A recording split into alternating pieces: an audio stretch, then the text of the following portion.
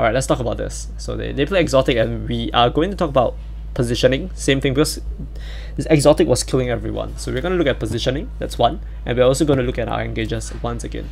And this was very badly played. Even worse than well, actually. So, you want Lucio? down. I want to Lucio. Okay. The first thing we're going to look at is engage. Okay. The first thing a Hammond should know is what they have. So if they have a McCree, if they have a Brigitte, the way you engage has to change. So there are a couple of ways that Hammond can engage. I did my research on this, and if let's say there's a pillar over here, right? I'm going to talk about the engage of Hammond. There's a pillar over here, and there's a Hammond over here. It feels like all power driver are the same, right? You just hook, you go above them, and you power drive it out. But there are differences, because the further away you power driver, so let's say there are two pillars over here and then enemies over here. If you power driver on this one, your lateral movement is a lot less. So what I mean is this: if you power driver on this, what happens is, let's say you swing, right? Let's use a different color. You swing, shoo, you swing like pendulum. You end up like that, and you power driver down, right? You power driver down, and then you hit. Let's say this is the enemy. The enemy is here. Enemies here, and then you power driver down. You hit the enemy. This kind of power driver is really bad if they have a McCree and a Brigitte, because you could get whip shot in the air, you could get a CC in the air, or you could get hacked in the air. So the kind of power driver we want, the kind of power driver we are looking to do, is when you power driver further away from the furthest pillar. So let's say you power driver from here. So what if you power driver from here? Let's get rid of this. Let's get rid of this. If you power, oh shit, my fucking pillar. Actually, I can just, yeah, I'll just erase this. And we'll still have that red color cross. So if you power driver from here, what happens is, if you let go of here, you have a moment where you travel laterally like that, because you're using momentum, right? So when you let go of your hook, you travel a little bit like that, and then you fall, and then you power driver. This is the kind we want, because we want the hamster ball we want to start our power driver from the furthest pillar, so it's safer. We don't want to start the power driver, so if the enemy is here, we don't want to start the power driver on the pillar here. We want to start the power driver over here, because most of our swing is in a safer position. Well, if we power driver here, there's a chance that they can stop us right here. So let's look at what I'm talking about, because that happened in the first engage. I can sort the back end. Back? I got the hack. Okay, look at Mooney power driver, and you compare it with how Mini power driver. I'm not gonna focus on the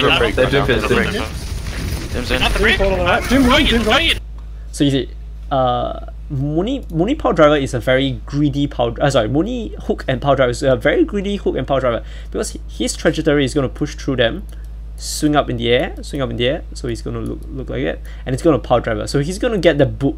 He's trying to get the boop. Mooney's trying to get the boop from his hook, right? When he speeds up, he hits everyone for 50 damage, and he's trying to get a power driver, which is 100 damage. But is that wise when they have a Brick and a Doomfist, that both of which can stop this? So what happens is this. He gets cancelled, Mini goes in now, and look at how he does it. Okay, for him, Mini is doing the same thing as what Mooney did. So you can see he actually knocked Mooney off the cliff.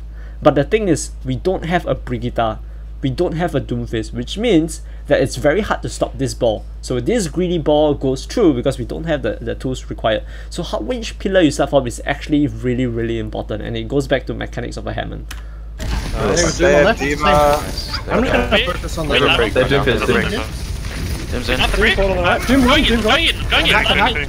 So Mini actually managed to get what Mooney was trying to do. He knocks Mooney off with his initial speed boost hook, and then he power drivers the team. They're coming in. You can see he knocks him off, then he gets the power driver as well. Trying to heal you again. I'm shooting the Diva. Yeah. One. I'm He's dead. He ulted. I'm gonna die. They're chasing me hard. I'm on this ball. Bomber's out.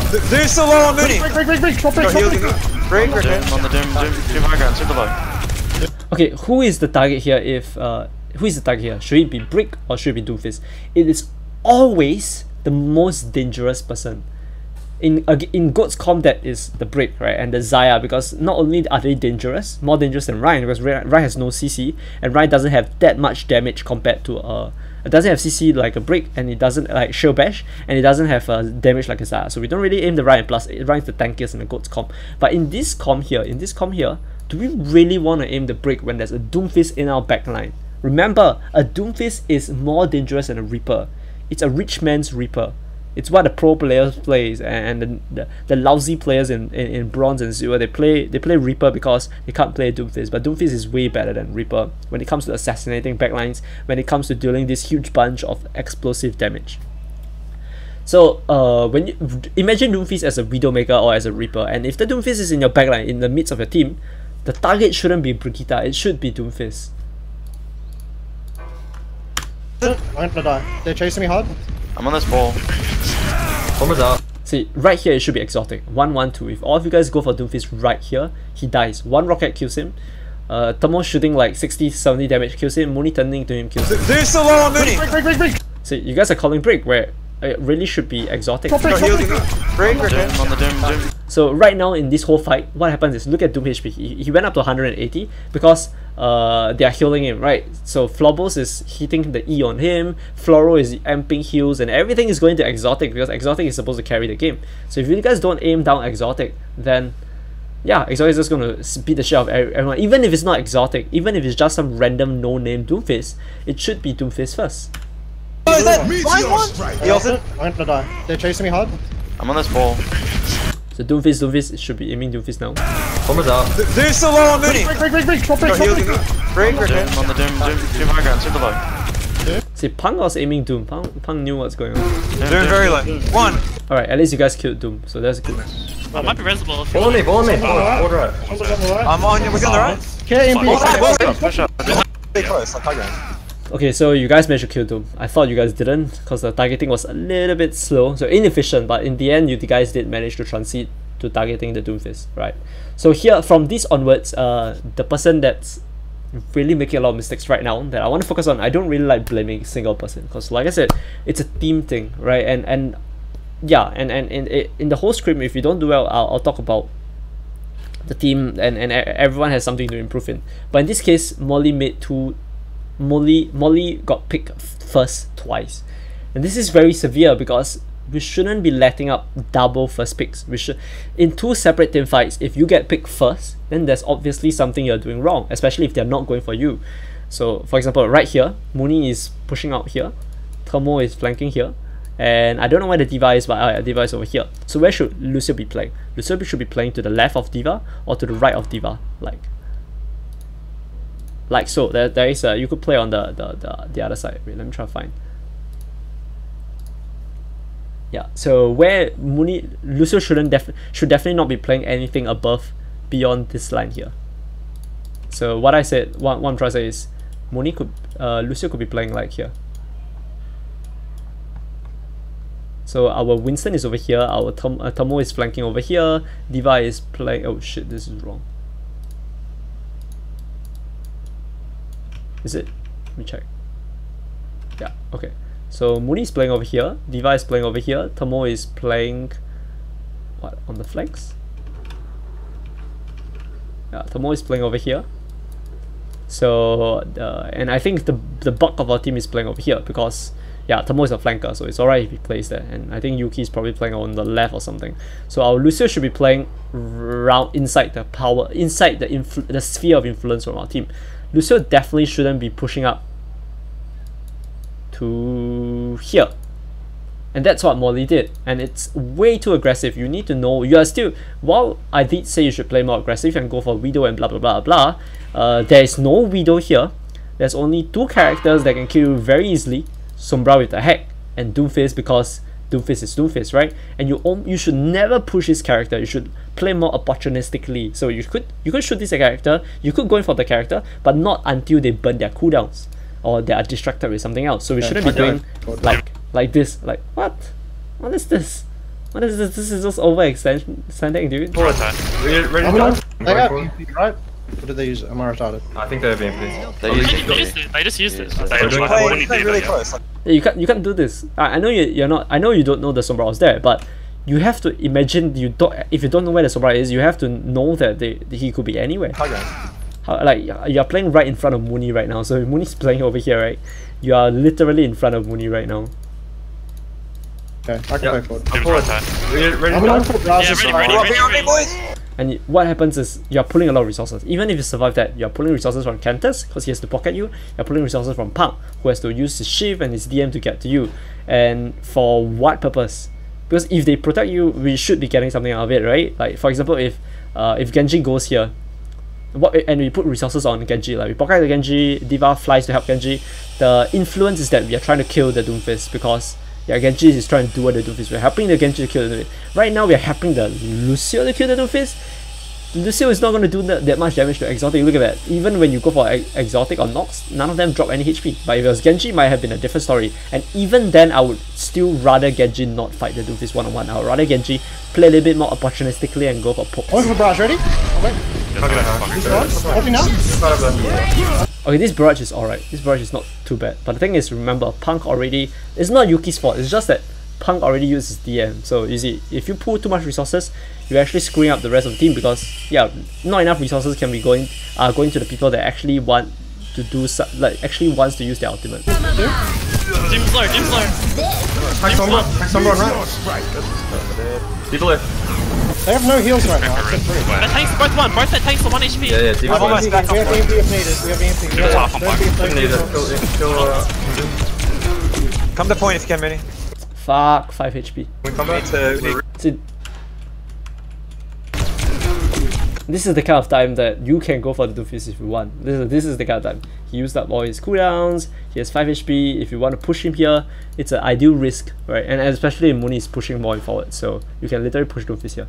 Not when Doomfist has full HP and you don't know where the Sombra is. Come to point if you can, Manny. We come back to... Shift! I have Alright, so where should Lucio be positioned here? Everyone is around the point, right? So where should Lucio be positioned? Once again, everyone, the control of the area is like that. Lucio should be positioned around here. Should be positioned maybe around here. At best, right? No, anything. Actually, here is the best already. These are the best position. If your Winston is over here, your Diva is over here, you really shouldn't be positioned in the point itself. This is way too open. Like I said, you should play outside the point. You should play outside the point and move in and out.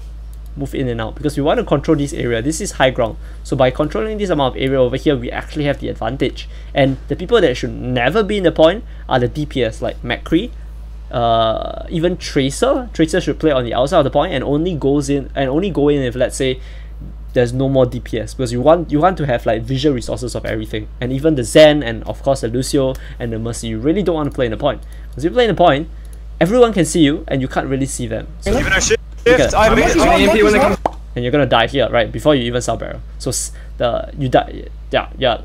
You're not the first one to get picked, but Punk was the first one to get picked, but it's pretty close. And you try to use Sun Barrel and you lost the Sun Barrel doing this. Point. MP when they come to point.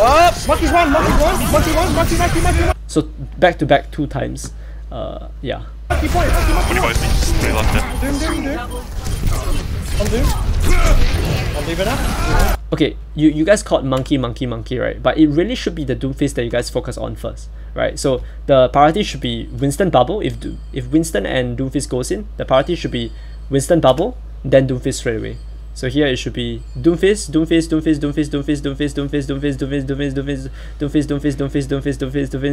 and no one hits Doomfist. Because if you guys don't hit Doomfist, Doomfist is gonna go around rampaging like crazy. Imagine there's a Widowmaker or a Reaper going around, right? Do you shoot a Widowmaker? Do you shoot a Reaper when he's at the backline? Yes, right? Because a Reaper can't just walls wherever he wants. A Reaper is a top priority. So why isn't Reaper a top priority? So why isn't Doomfist a top priority here? He has to be. I'll leave it up. In fact, I believe I was talking to you guys on voice chat. I keep telling you guys to focus down Exotic, right? And like you guys were, but he was like the second most important thing, third most important thing in your books, where he really should be the most important thing, full stop, in your book. Diva super low, you can demon maybe.